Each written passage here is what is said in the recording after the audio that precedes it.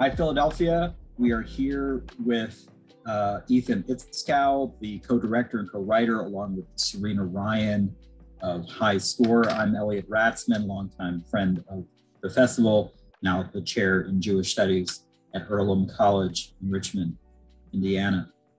Ethan, thanks for being here with us. So, Ethan, why don't you tell the Philadelphia audience a little bit about yourself, how you came to do this short with your writing directing partner? Sure. Yes. For those who don't know, co-wrote and co-directed this with my partner and life partner, Serena Ryen. And the way that we came about this film was that we were working together on an international tour of a musical. And we were out of the country for about 2 years. And that was when all of, let's say, the large scale events of the last 5 years had been happening. Charlottesville and other events driven by white supremacy. And we were outside the United States, and we really didn't feel like we could do anything effective other than the donations that we had already been making or whatever calls we could make to representatives. And so we were in Los Angeles on a layover between legs of our tour, showing another film of ours at Holly Shorts Film Fest. And the Poway synagogue shooting happened. And that was, of course, 6 months to the day after the Tree of Life massacre. And that weighed really heavily on us. And we felt that it was very much tied to the situation at the border that at the time the Trump administration was making into a humanitarian disaster. And we embarked on a large period of research and found that our feelings were justified, that there's something called the Great Replacement Conspiracy Theory that we explore in the film. That, of course, if the audience doesn't know, that's where white supremacists blame Jews for the success of minorities and women and for immigrants to the United States coming in to destroy or replace white culture. Patently ridiculous. That's when in Charlottesville, when the Tiki Torch neo-Nazis were chanting, "Jews will not replace us." And we all looked at each other and were like, what? What were they? Exactly. Yeah, that's exactly what they meant. That in their mind, Jewish people are trying to replace white people in the United States. What they don't say is like, as the oppressor class, like in kind of intimating that. So we found that this conspiracy theory has a primary victim around the world, which is new immigrant communities. Here in the United States, that's translated into Latinx immigrants and refugees and asylum seekers. And around the world where this conspiracy theory plays out, that would be against mostly Muslim immigrants and refugees from the Syrian crisis, from Iraq, Turkey. And in New Zealand, that's how it played out. In the Christchurch massacre, that was driven by the same conspiracy theory. What kind of research did you all do to sort of prep for getting let's say, the radicalization or red pilling of this, what first seems to be just a prejudiced dude, turning him into a kind of militant ripe for radicalization? So we delved into whatever available biographical information there was on some of these mass shooters, such as the Charleston shooter, and of course the Poway and the Pittsburgh shooters, and found a very common thread amongst their lives in terms of their online presence and what they were posting and what they were talking about. We also read some really patently disgusting Nazi novels, neo-Nazi novels that were written in the 60s and 70s. I won't repeat the titles here because there's no need for that. But the conspiracy theory showed up. It's just a re-amalgamation of the Protocols of the Elders of Zion. So it's not like a new idea. But the real research, the way that we brought this into the modern era, is the fact that this is happening so much in the digital space, in these internet echo chambers, and that's really how these people are being radicalized in this day and age. And so I created many fake accounts on platforms like Gab and Vote and 4chan, and the by far the worst is the private messaging services such as Telegram or Signal or WhatsApp. There's a lot of private groups in those messaging services that push this ideology. So I created a lot of fake accounts, and I watched and listened and collected information from these people as they were actively pushing this radicalized content. Yeah, you're not going to recommend the right wing extremist books, but I would recommend Talia Lavin's book, where she does something very similar. She infiltrates Jewish woman in New York, infiltrates the online neo-Nazi websites, and seeks to sort of disrupt and dismantle them. I'm really interested in hearing about your online sort of listening in. But yeah, this is a book that parallels that. You have to read that. So, what is the reaction to the film? Then, are you thinking that you're hoping that this will be seen by young people or by educators? In what settings, or are you just thinking this is an artistic expression, or like sort of resistance to the alt-right outside of those pedagogical situations? I think it's a little bit of both. We obviously wanted, when we created it, we were trying to rush and finish it before the 2020 elections, because there were many politicians who are mentioned in the film or have little cameos in the film. These politicians are pushing this conspiracy theory from the bully pulpit, and that's very dangerous, as we all know. So that was an initial goal, was just, let's get this done before the 2020 election. Let's have a premiere before the election. And some of these people that are up for election that are in this movie, if that can just push the needle a little bit, why not? Because they are espousing a dangerous ideology that gets people killed. We also did need to make the film as part of an artistic expression. As we said, we were like outside the country while there were events happening that we wanted to participate in protests or participate on the ground here in the US. So it was kind of like an artistic and political need to make the film. But in terms of audience, I think that everyone can gain something from it. I hear my incredibly liberal friends, incredibly far left friends, have some of the same rhetorical patterns that the character has early on in the film. I like to say this, and I make a point to say this, that nothing in that film is made up. We took everything from the internet or from my personal life, because I was raised in an area that is racist, in a country that has a lot of problems with race and racism. And so some of those ideas that character had early on in the film, the fast twitch muscle fiber stuff, that was stuff I used to believe when I was a kid, because people told me that, and I didn't think for myself or question that. So I always like to say that, and especially for Ashkenazi Jewish audiences, like I'm an Ashkenazi Jew, that some of this white supremacy and some of this ideology has just filtered into our minds from our society, and we need to figure out where we're stepping over that line or acting like that character in the film. Like, it's not just about the far right, it's about anyone can have these ideas. Yeah, certainly, like the experts like Eric Ward and others have said that anti-Semitism is kind of the linchpin which holds the far right together.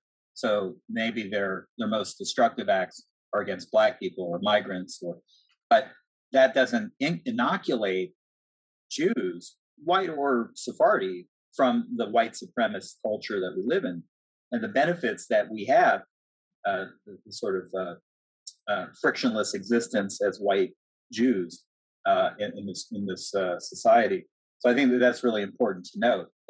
In other words, like, the devil is just not out there; it's also with us, and benefited from white supremacist history and white supremacist culture. And I really enjoy Ibram X. Kendi's book, it's bestseller now, How to Be Anti-Racist. He makes a really great point that I love, which is that anyone can hold racist ideas or uphold racist policies. And that's really kind of changed my thinking about things. It's not that people are racist or aren't racist, it's that, are you supporting a racist idea or policy or not? Or are you actively fighting against that racist policy or idea? So I'm glad you mentioned that, because, we as white Jews have a lot of that passing privilege. It doesn't inoculate us against getting killed, obviously, but it's something to consider.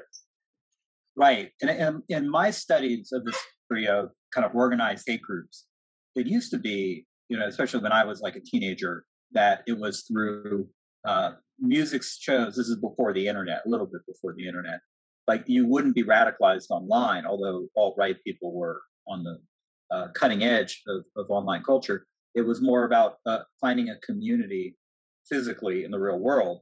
And so people who intervened in those hate groups, and there's an incredible range of memoirs by former skinheads, former white supremacist activists, showing that what they were attracted to was this community and the ideology. And what brought them out of that was also, love or having children or, sort of having a moment of kindness with a person of color. And I really liked how you captured, how y'all captured that moment where the Mexican American woman, I presume, in the cab tries to make a human connection with him and said something which I've always thought, oh, I wonder how this would happen. Doesn't all that hate leave you exhausted? I forgot what the line was. I really love that. So, well, I'm sad Serena can't be here. That was one of her prize moments that we worked out together in the script. She was greatly responsible for. And fun story about that moment, actually, if you don't mind. We were in Mexico City finishing up the final drafts of the script and finishing up pre-production right before we were going to fly to LA to shoot it. And we found ourselves on a walk, and we found ourselves outside the Holocaust Museum in Mexico City because we were staying in Centro Histórico, which was very close by. And I noticed a bookseller. I'm fluent in Spanish, by the way, because my family's Guatemalan. And so I noticed on this shelves of this bookseller that they were selling the Protocols of the Elders of Zion. They were selling like translated Mein Kampf. And we were wondering like, well, what? So we went over and I started talking to them, and we quickly found out that it wasn't like a mistake, or they weren't just like college kids just working whatever job and didn't care. They were Nazi booksellers outside of the Holocaust Museum in Mexico City. And we basically had the moment in the film. I was yelling at the guy just like Jeremiah in the film. Serena was basically being like, come on, it's not worth our time. And she even said to them, like, I feel sorry for you. This must be so exhausting for you to believe this kind of stuff all the time. And it struck our minds because, like, wow, we couldn't believe that moment happened in real life. Meeting people with these ideas who just are just so far gone at that point. Yeah, that's really amazing. So what was the reaction? I mean, obviously, I should say in these memoirs, the sort of decommissioning their hate affiliations was a process. It wasn't just one thing said.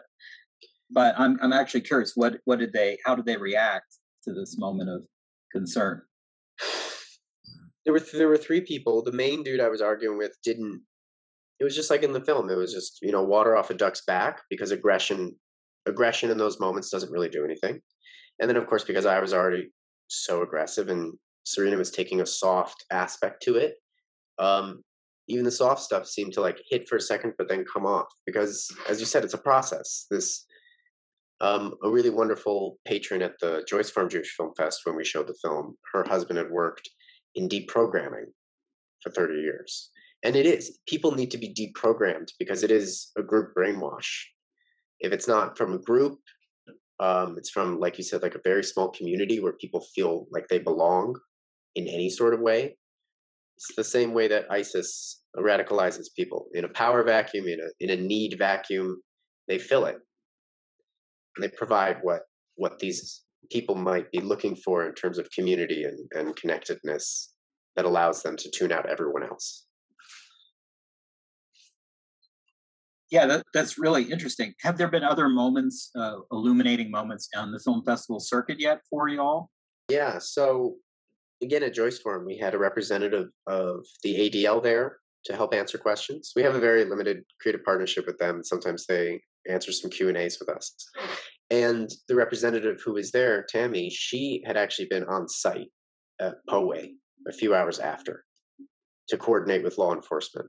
She works for the Center of Extremism, and she's helped stop terrorist attacks by troweling these reserves of online hate and finding which people are like blowing smoke and which people are actually serious.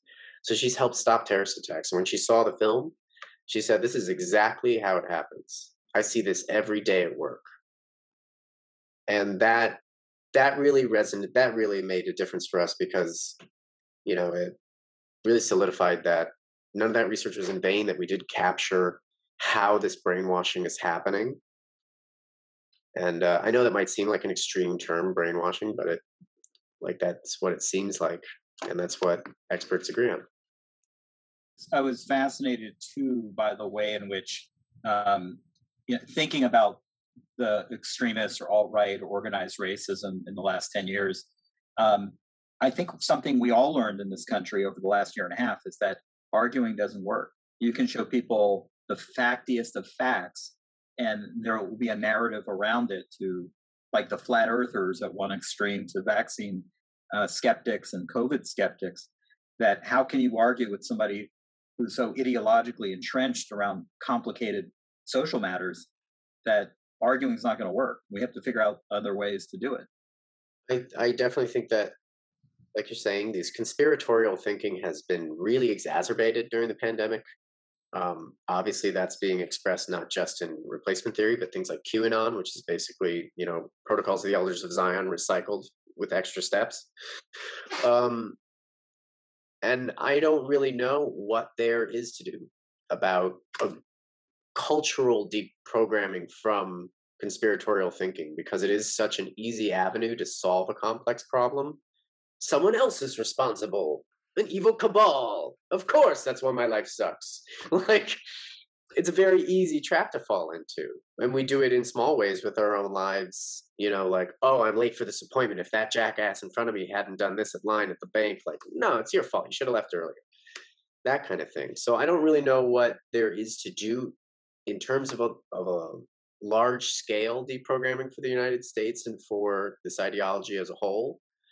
And the sad part is that with the experts that we've talked to at film festivals and the experts that we've graciously had conversations with, they're not very sure what to do either. The problem of the algorithm and how effectively it siphons people off into these echo chambers and keeps out other information through search bubbles is new. It's a new problem people don't have solutions to yet. Yeah, that's some very wise insights there. I'm also disturbed that some of the solutions weren't so obvious to even the experts. If racism or, we always like to talk about anti-Semitism as a virus.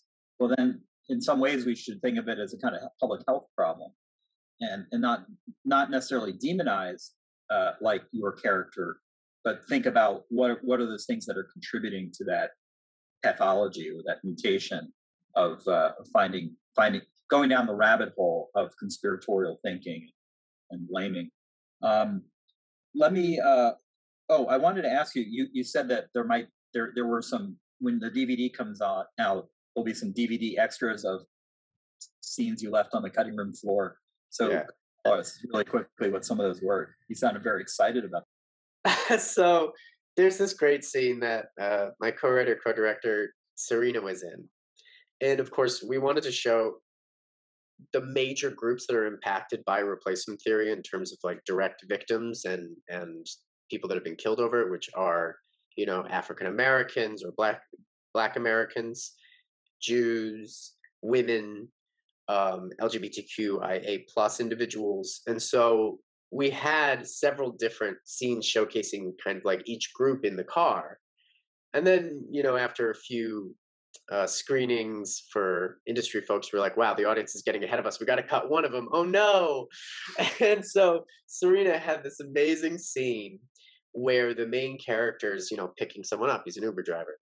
And he has this fantasy sequence where this gorgeous woman gets in the car and is like hitting on him non-verbally, and he's really attractive all of a sudden and really desirable. And then reality snaps back and he's looking at her like a creep, and she's freaked out, like, texting her aunt like, oh God, I'm going to get murdered by this creep Uber driver.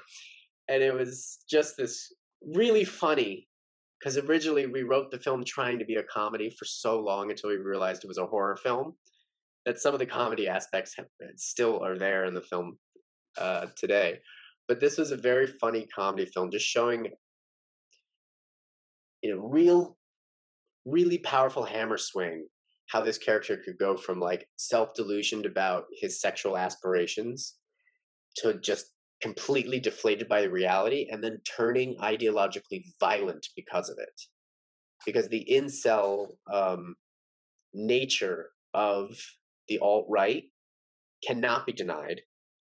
There's a definite misogyny that is ever present. And it was just a very fun little scene that was very funny and then very disturbing very quickly. And I'm very sad it's lost from the film for time and for content. Yeah, that you mentioned this incel vibe, that's involuntary celibate, the kind of online community of men who, frustrated with their lack of game, lack of ability to have kind of normal dating, sexual relations, and the dovetails with all these other murders, hate moments. Ethan, let me rope you into a little bit about some of the other films that we Please.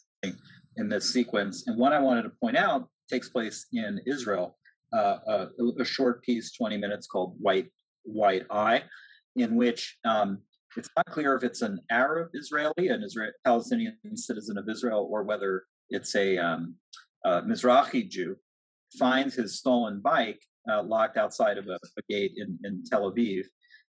And he calls the police and says, "Hey, I found this bike that was mine, which was stolen." And now he's the suspect. Who are you? What's your identity number? And so people are looking at him on the street like he might be trying to steal the bike. So there's this level of mistrust about this Arab Israeli or North African. I think at the end of the day, his name's Omer Matthias, and it could go either way, Jewish or Arab. And then it turns out that the bike was actually in the possession of a migrant from Eritrea. So a guy working in a dishwashing in the back of this restaurant. Then the police are suspected of him. So it's no longer the Arab or the Arab Jew who is the suspect. Now it's the Black African migrant. Oh my God! For those of you who've seen it already, there's this tension where he's trying to, as the director says, remain human during this whole sequence. But ultimately, the Eritrean seems to be arrested because his visa has expired. And so what starts off as like a dispute about a bicycle, which the Eritrean bought underground, on the street from someone who probably stole it, now becomes a matter of life and death for his child. Now, what I wanted to pull this in to the discussion is that on one hand, we love to hate these organized hate representatives, skinheads, neo-Nazis. We're scared of them. We're also glad that law enforcement is tracking them and keeping tabs on them. But what was illustrated in this film, White Eye, is that there's a kind of structural violence that's all legit that not just the Israeli state, but any state does towards its marginal characters. So the police were suspicious of this citizen of Israel first because of his ethnicity. And then they're sort of trip over and find themselves into deporting an Eritrean refugee who's now, this act has destroyed a bunch of lives, the child's life, the wife's life.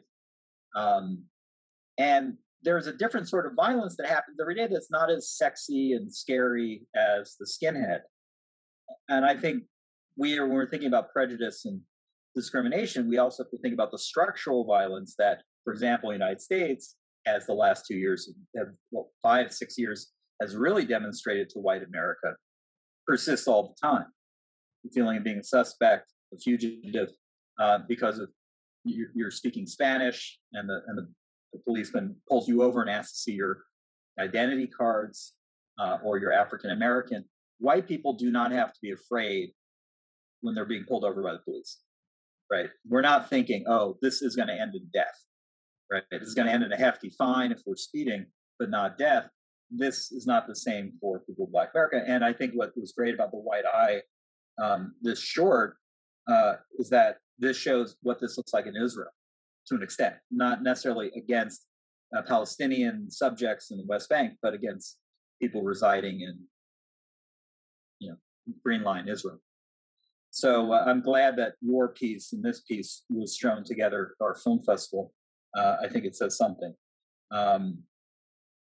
So I was wondering what you're thinking about doing next, and maybe just off the top of my head, maybe thinking about these other more subtle forms of structural violence, and how we live with a kind of racialized violence all the time, without this sort of red pilling or radicalization. Yeah, I mean, light and fluffy out of the way first. The next thing that's on our plates right now is that we've written a pilot that was actually finalist in the Sundance Television Episodic Lab, and we're shopping that pilot around right now. We really hope that that gets bought. No spoilers on it yet, but it would be a comedy to help empathize groups around the world to a mostly Western American audience. And of course, we found obviously the high scores a horror film, but comedy as well has such a power to humanize and empathize that we're taking it in that direction now, especially after the suffering of the last year and a half throughout the pandemic. I think everyone can use a laugh. As powerful as High Score is, it's not always the easiest film to watch. And in terms of the structural racism that you're talking about, I mean, it's undeniable. I have never, like you said, when I've had interactions with the police, it's not come up to me that this might be a life-ending situation. But I was also raised by attorneys. My father was a criminal defense attorney, and he very plainly told us how the police operate, especially in the city of Chicago, where I was from, how the police operate, how they can operate, and the history behind their operations. So, at least in our family, it hasn't always been expressed as it's structural racism, but the abuse of power is undeniable, and it happens to every group. And how that corresponds to High Score, of course, is that this replacement theory ideology is in our politicians' mouths. It's coming out of them. There were so many representatives in the Tuesday election that got elected to the House of Representatives that were involved in the Capitol riot. There were 6 different politicians that just got elected to Congress involved in overthrowing the government. And all of that kind of conspiratorial thinking behind January 6th was a culmination of conspiratorial thinking, both in QAnon, which is, of course, racist and anti-Semitic, and replacement theory from the people that pushed the incitement, such as Matt Gaetz. He pushes replacement theory all the time. Tucker Carlson as well. So this ideology is structural in this country now. It's now mainstream. And it's really, really damaging to the Latinx refugees and asylum seekers. People in ICE detention right now are having such a hard time even getting in touch with lawyers. And without a lawyer, you can't do anything. You're stuck. Because we have a judicial system that privileges people with money, especially. And because our economic system, of course, is racist, that means the people who benefit the most from the judicial system are white and wealthy. The people who benefit the least don't speak English, have different skin color than you and me, and don't have as much money. And those people get stuck in ICE detention for years. Yeah, making one last connection, too, with another one of our shorts, Mazel Tov Cocktail. Have you seen Mazel Tov Cocktail? German language, kind of like making fun even of the convention of the Jew as victim. It's just the opposite. It's just punching Nazis and kicking off. And but there's one disturbing scene where his Russian migrant grandfather is talking to Alternatives for Deutschland, Alternatives for Germany representative, and is really excited and agrees with him about, yes, these Muslim immigrants are a threat, and Islamism is a threat, and Alternatives for Deutschland or the German right supports Israel, but they're anti-Muslim. So they're flipping this great replacement theory about Muslims, and the great replacement theory starts in France, where it's a concern over the French-speaking North African immigrants. So there we have Jews in Europe who are sympathetic to some of these, what we would consider far-right ideas. Now, is it a big percentage of those Jews? I don't know, but probably one is too many. And so we should be concerned about this sort of isolating the enemies of all that's good and just into pathological skinheads or pathological the radicals, and not also taking a look at how we, as you mentioned at the beginning of our talk, how we ourselves are talking about the other in social life. One of those articles that we actually came across in our research for this film was about a young Jewish man who almost got sucked completely into the alt-right incel movement, and his mother dragged him out. The name of the article is escaping me right now, which is so unfortunate because it's a great read. But yeah, anyone can uphold these racist ideas. The leader of the Proud Boys is a Latino man. Right. They're not exactly pro Latino, the Proud Boys. So anyone can come into these ideas and somehow justify it to themselves. Yeah, and the example you're making, I think, is people in the alt-right who come in as Jews. But there's an interesting. I collect these examples of Jews who were attracted to the far right movement, but often did not announce that they were Jewish or covered that over. Lincoln Rockwell in the 1960s, one of his lieutenants was born Jewish and rose through the ranks. Became the basis for a very good film. If you haven't seen it, The Believer, with Ryan Gosling from 2000, where he's born Jewish, but he becomes a leader of a neo-Nazi group, based on a true story. Very good film. That is nuts. Yeah. I mean, very believable, but nuts. And I think that, without getting too much into this topic, that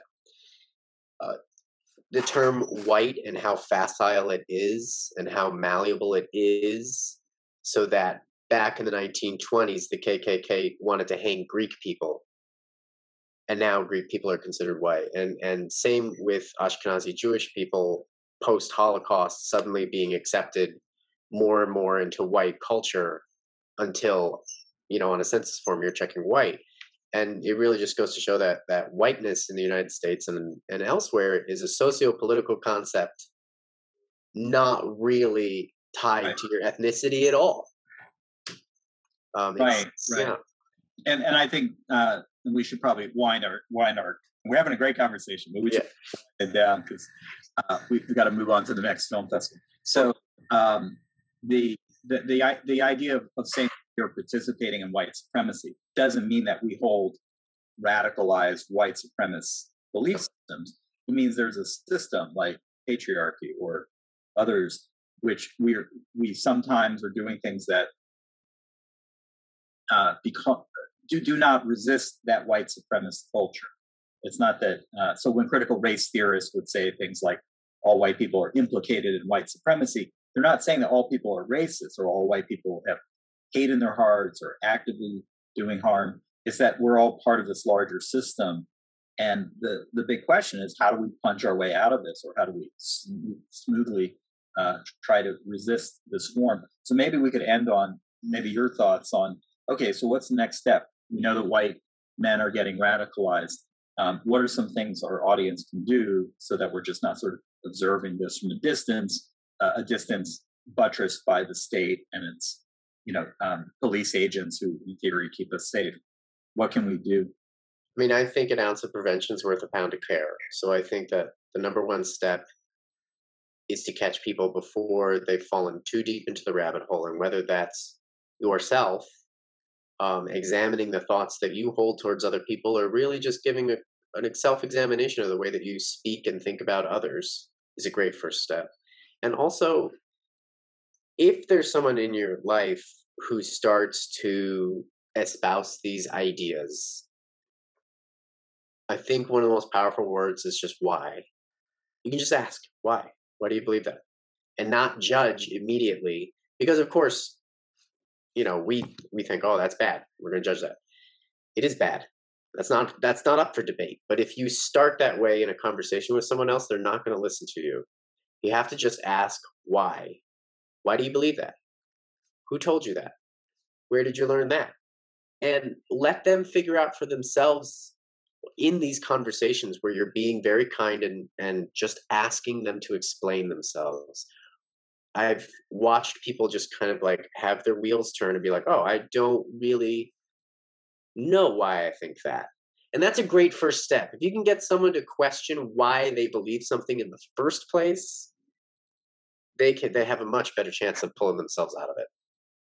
So I would just say kind, curious questioning over judgmental condemnation obviously if someone's Sikh hiling in the street, they're way far gone for this approach to be super useful. But everyone starts somewhere, and if we can get them off that track earlier, better. Great. That's great advice. And for those who are Sikh hiling, there's groups like Life After Hate out of Chicago. Yeah. Who try to infiltrate and interrupt these negative patterns and bring people out of these white supremacist, white nationalist movements. And the few deprogramming organizations that the Obama administration have been heavily funding, I'm not sure if they've all been reestablished. I know their funding got cut in the last administration, but they were doing some really great work. Great. Well, thanks so much for your work, for you and Serena, for the great work that you've provided us, and we wish you all the best luck with High Score for the future, and we hope it gets a wide audience and deep discussion. And thanks for being part of our festival. It's been really wonderful to talk to you today. We're really excited to be part of Philly Jewish. Thank you so much.